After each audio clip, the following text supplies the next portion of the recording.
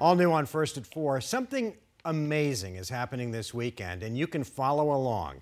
Ingenuity, the helicopter that traveled to Mars that was attached to the Perseverance rover, will make its first flight. Team 12's Mitch Carr spoke with NASA about the mission and how it could help future missions to Mars.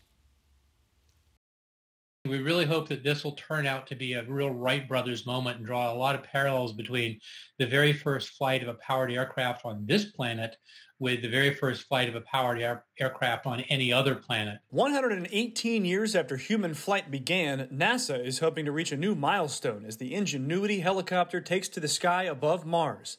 This time, though, we humans will have to watch from 33 million miles away with pre-programmed instructions. The helicopter wakes up, executes that flight plan all by itself, completely autonomously, comes back, lands, and then when it's done, sends the signals back. NASA's research team hopes to figure out if this is even possible, and then it hopes to use Ingenuity to explore the red planet like never before, covering more terrain quicker than ever before. But the first flight will be simple.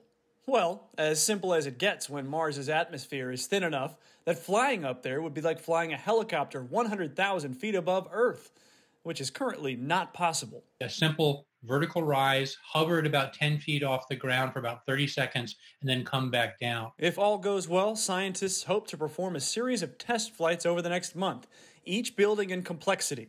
NASA hopes this first flight will pave the way for more ambitious aerial exploration of other planets in the future. And one final cool note, Ingenuity has attached to it a piece of fabric from the original Wright Brothers plane that flew at Kitty Hawk, making human progress in the area of flight all the more apparent.